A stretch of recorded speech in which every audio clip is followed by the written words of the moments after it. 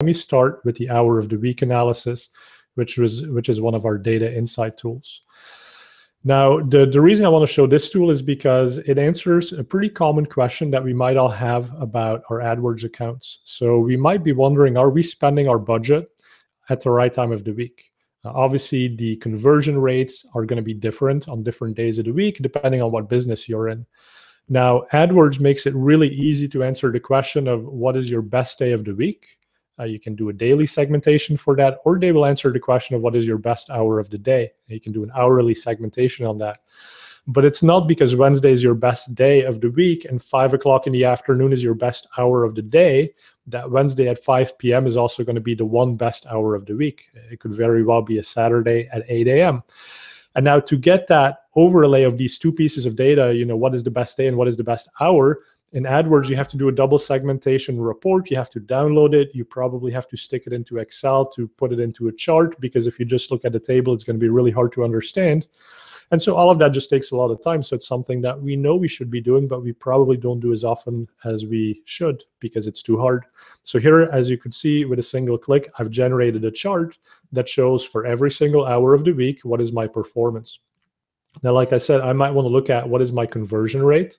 So I can select conversion rate up here, and I can compare that to something like impression share.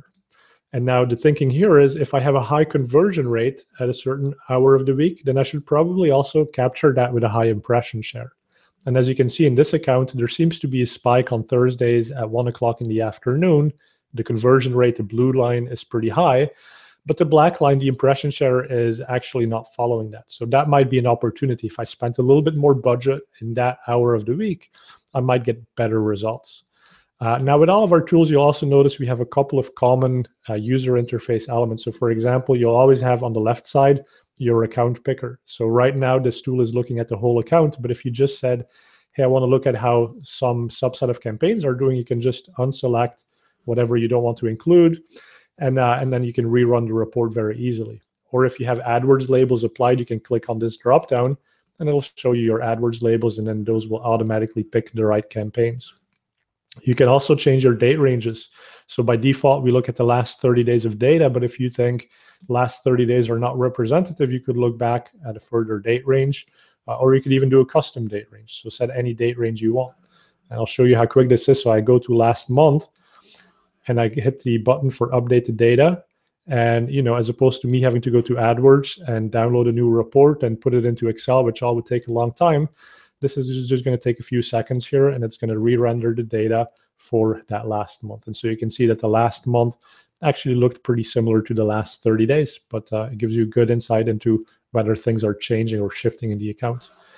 And you can also take a look at network segmentation as well as device segmentation. So if you're curious, how does that data look just on mobile devices, while you unselect all of the other options, hit update on that one more time, and it's going to re-render the data just for mobile devices. By the way, many of these data insights, you see me clicking through quite a few things here to make these changes. If you find yourself looking at the same things on a monthly or a weekly basis, you can actually include these things into a scheduled report.